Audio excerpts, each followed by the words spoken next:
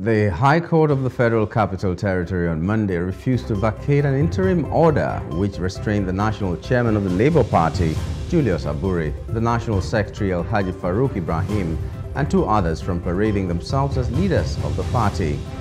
We would analyze that today on The Breakfast. As the Under-17 Africa Cup of Nations AFCON draws nearer, Golden Eaglets coach Nduka Ogbade is working relentlessly with his technical team to put together a squad that will make Nigeria proud.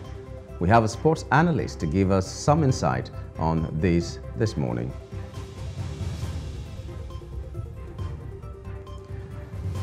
Also, don't forget, we would also be analyzing the big stories on the newspapers today.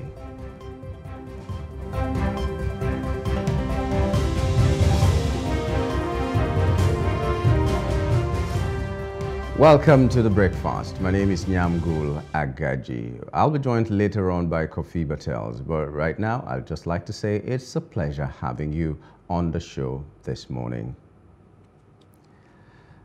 Well, there are so many things that are coming up. We look at the social media and we see a lot of things that some of them are very heart-wrenching, some of them are gladdening, some of them are just there looking at us. And in the days of social media, that is what we get. Sometimes we get the stories that look so good, but they are not true. But this one is true. A black teen, Raf Yal, shot for accidentally going to the wrong house to pick up his siblings.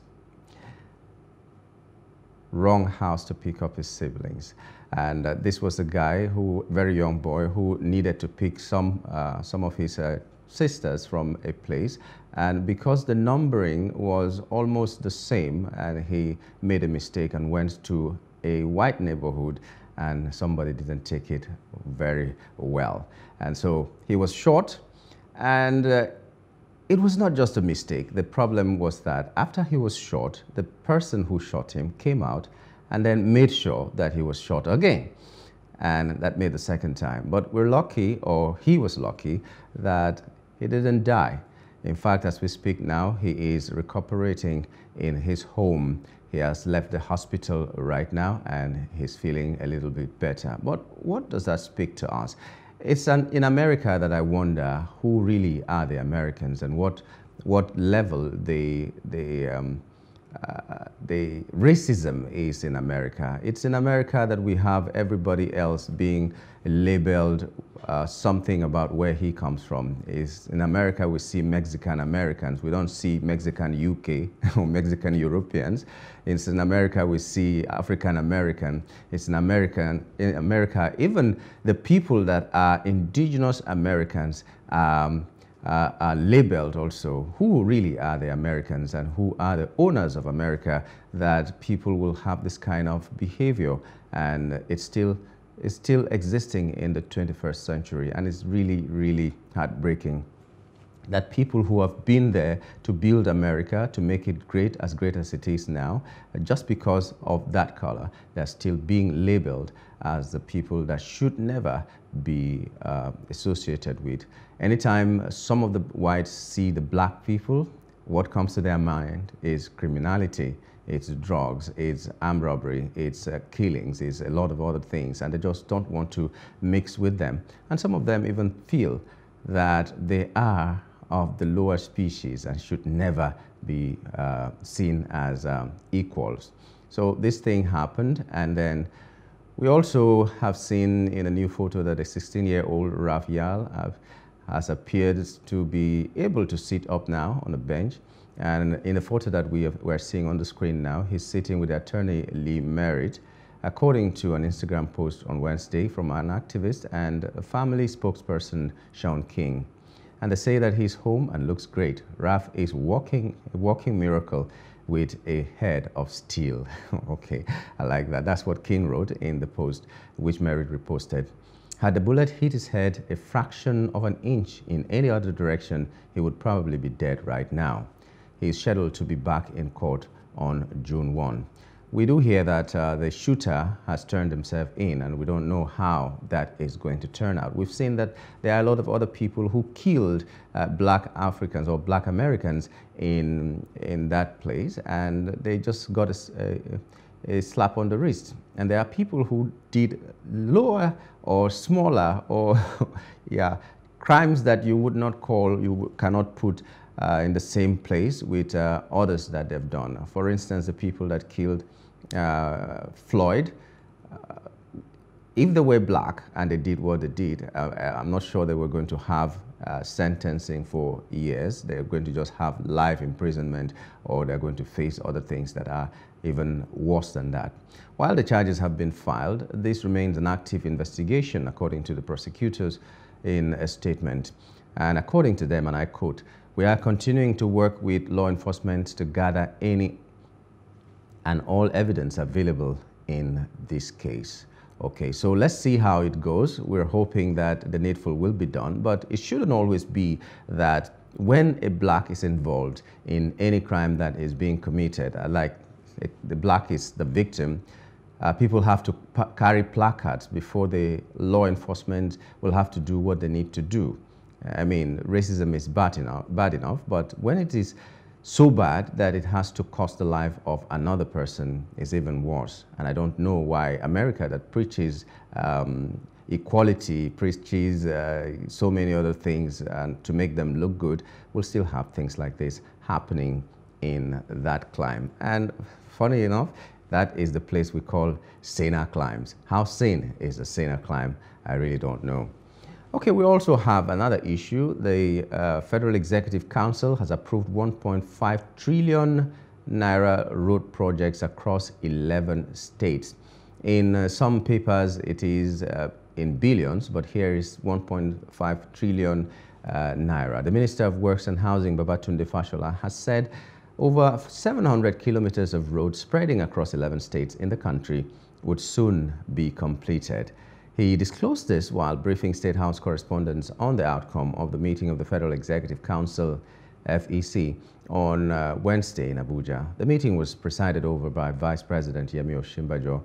Fashola said over 1.5 trillion naira would be spent on the projects by the Nigerian National Petroleum Company Limited, NNPC. According to him, the states where the roads are cited include Edo, Delta, Kano, Kaduna, Borno, and Adamawa. Also, the Minister of Labour and Employment, Chris Ngige, said the Council approved the second phase of the Electronic Nigeria Social Insurance Trust Fund, which will enable concessionaries to upgrade the infrastructure at the sum of 15 billion naira.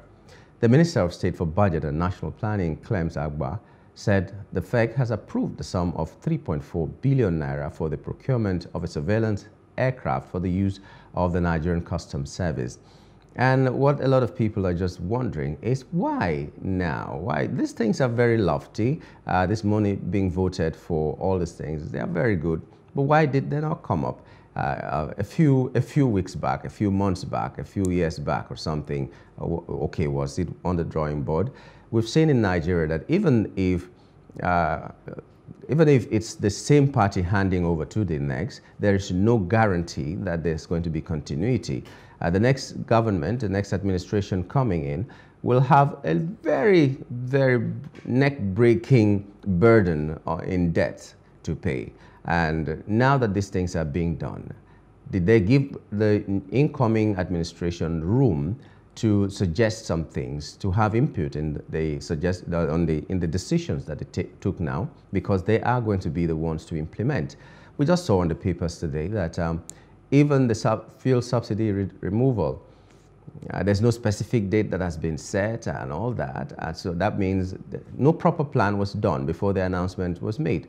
So now that this money is being voted for all the things that they're going to do, how much is the budget? How is the next administration going to take it? Were they involved in the planning for all this? They have like less than 40 days to get to that point where they are going to leave, this administration that is. So on the 29th of May, hopefully we're going to have a new administration, and this humongous amount of money is being voted to do the projects that we do not know if they are going to come into fruition. Even the ones that were supposed to be done by this administration have not been completed. Right now, there's still terrible traffic, for instance, because work is being done on the Lagos-Ibadan Expressway that we were promised was going to be completed long before now. We do hope that there's not going to be friction. We do hope that there's going to be seamless transition into the next government. We do hope that the next government will do well to continue with whatever plan that this administration has had. We do hope that they were carried along when they were taking all these decisions. But there's so much to talk about, especially when we get to where we're going to be reviewing the newspaper dailies for today, because there's so many things that we are going to see in the papers. So in case you didn't have the opportunity to read the papers, or you're not on the social media, or which is most unlikely anyway, but we're going to have analysts that will be looking at those things critically enough to give insight to what is really happening beyond just the headlines. Once again, I'd like to say welcome to the program today. And we have another story, a trending story. We're not taking a break just yet. Twitter has commenced removal of all legacy verification check marks, also referred to as badges. Recall that Elon Musk had mentioned his plan to make Twitter have a subscription-based package for users as early as during the acquisition process of the microblogging platform. As at the time of sharing this post, thousands of accounts, including that of co-founder and former CEO of Twitter, Jack Dorsey, have been impacted.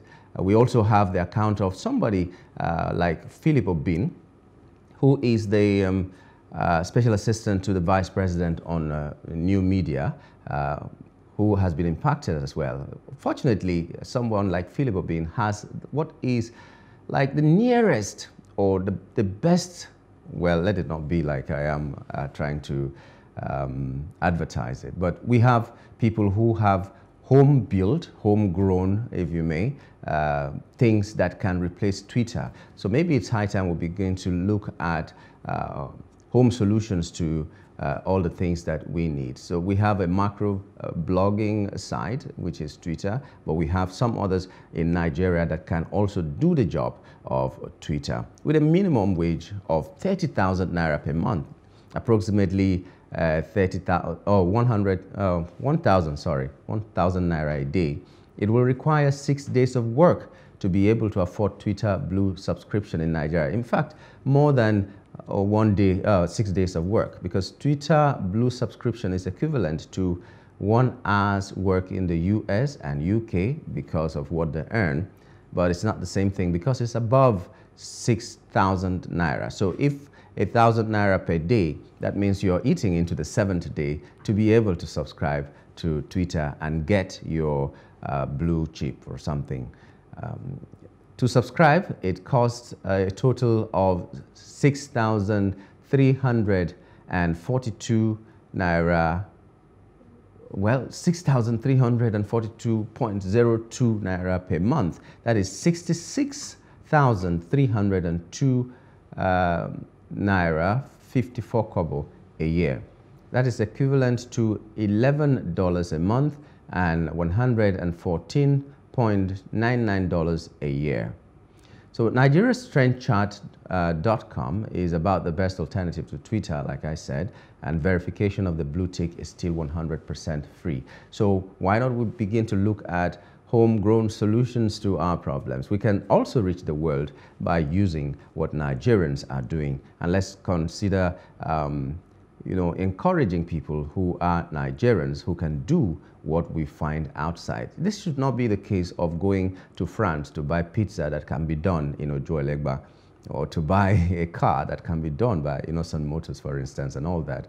Let's promote our own people. Well, we will just take a short break, and when we return, we hope to look at the headlines of our dailies and see what can be said about that. Stay with us.